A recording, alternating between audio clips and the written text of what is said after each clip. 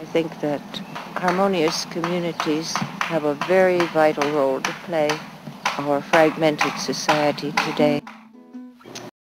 Every Friday and Saturday night we have circle dance, and the steps are very often simple.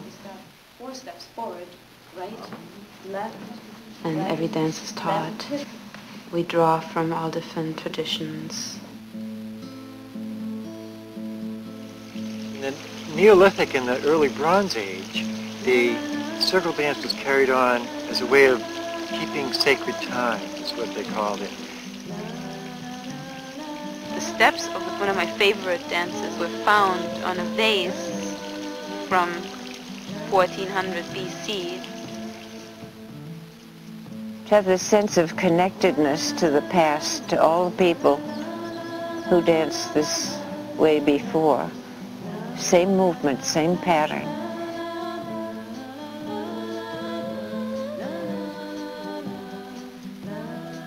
In 1990, there were enough people interested in the sacred circle dance here in the States. We had workshops in the Hadley barn. I think that may be where I actually met Shaker. Several of us, including Shaker and myself, inaugurated the very first week-long circle dance camp in the United States. There are now probably 1,000 groups around the world holding sacred circle dance events. We have been traveling and teaching circle dance to different communities. We traveled all over the United States, parts of Canada, we went to Costa Rica, we went to Europe, taught in Ireland, did a week-long sacred dance workshop.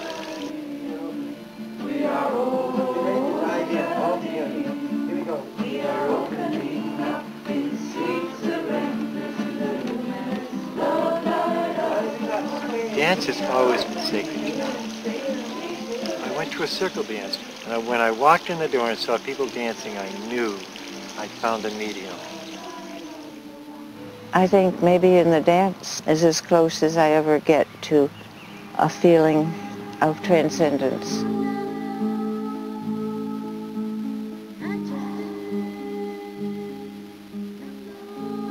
It's blissful, it's losing yourself in the moment, but for me, beyond those, it's connecting.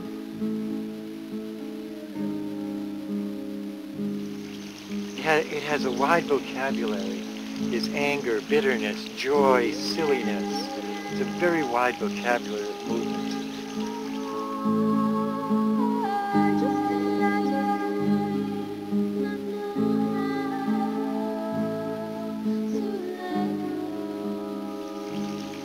For me, the dance is just like prayer. It's very hard to put into words. It's more a way of life. The dance goes into my life. Everything becomes the dance.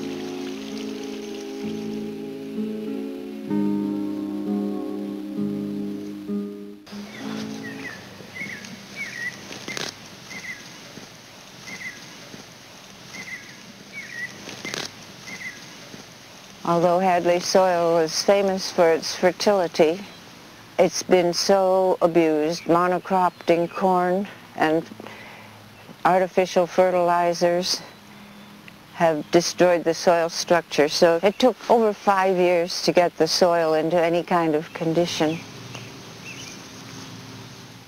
What is this human experiment? Well, it looks sometimes as though we're going to be a well and truly failed experiment if we don't evolve a little further, faster. What were we meant to do here? What's the whole purpose? I'm not going to give you any answers. Certainly there are questions that absorb one, and one can write long, brilliant essays about it in the shower and other places, in the car maybe. Just keep pondering. Innerhalb und außerhalb der Erde, innerhalb und außerhalb der Hügel, innerhalb und außerhalb der Berge, kehrt deine zu dir zurück, deshalb stimmen wir in den Gesang. I think on a large scale, I'm an optimist. That's what spiritual work is about, after all.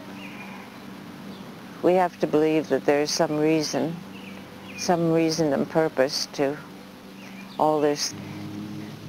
Over my desk, I have a quotation from Krishnamurti that said, "To be well adjusted to a sick society is not a sign of good health."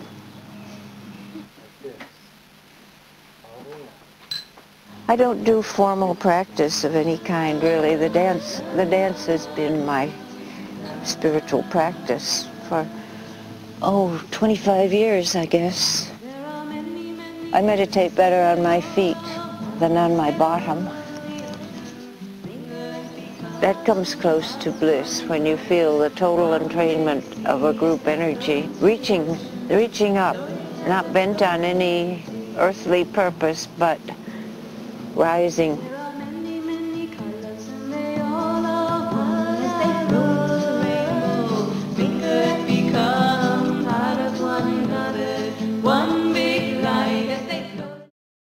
Touchstone has been being resurrected. It would be a terrible loss. It's a kind of spiritual home in this area. We've been going through the death, really, of letting go of a lot, but a lot has been growing. It's an exemplar, a model for what life should be like on this planet, in this valley.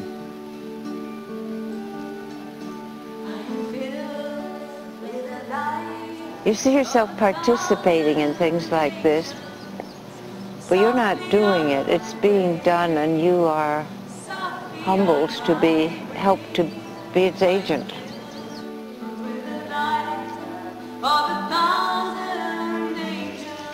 You know, the dance doesn't end on the platform. Now you go into the real dance, which is in the grocery store when you buy something, or on the street when you see the beggar, or just in your daily life. This is the real world.